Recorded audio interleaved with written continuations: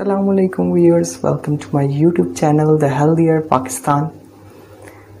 जैसा कि आप लोग जानते हैं कि ड्रामा सीरियल अर्तुगरुल ने ना सिर्फ तुर्की की आवाम को बल्कि पाकिस्तानी आवाम को भी अपने शहर में जकड़ लिया।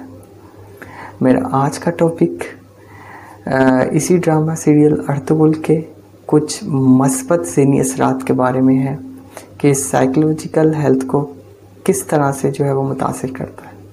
जैसा कि आप लोग जानते हैं कि आजकल के जो पाकिस्तानी ड्रामास हैं वो प्रैक्टिकल लाइफ से बहुत दूर होते हैं। वो लव या इश्क वगैरह पर जो होते हैं वो मबनी होते हैं। ड्रामा सीरियल अर्तुगरुल की सबसे ख़ास बात ये है कि ये बदतरीन हालात में जो है जो एक मोटिवेशन होती है वो पैदा करता है कि आप बदतरीन हालात में भी जो है वो मोटिवेट रह सकते हैं।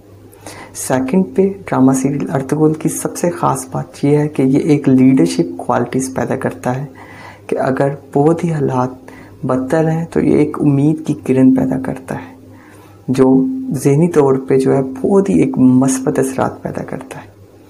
थर्ड पे इस ड्रामा सीरियल अर्तुगरुल की सबसे ख़ास बात ये है कि ऐसे ज़हन जो गुलामी में जो होते हैं वो जकड़े होते हैं, उनके अंदर जो होता है एक आज़ाद ख्याली यानी गुलामी की सोच जो है उससे निकलकर एक आज़ाद सोच जो है वो पैदा करता है और एक आज़ाद सोच ही जो है वो बड़ा आदमी बनाती है।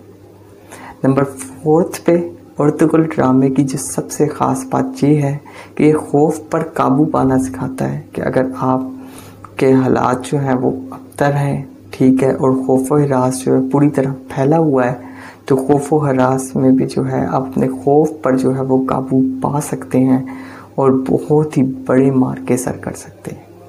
So stay healthy and fit and keep watching my channel the healthier Pakistan. शुक्रिया।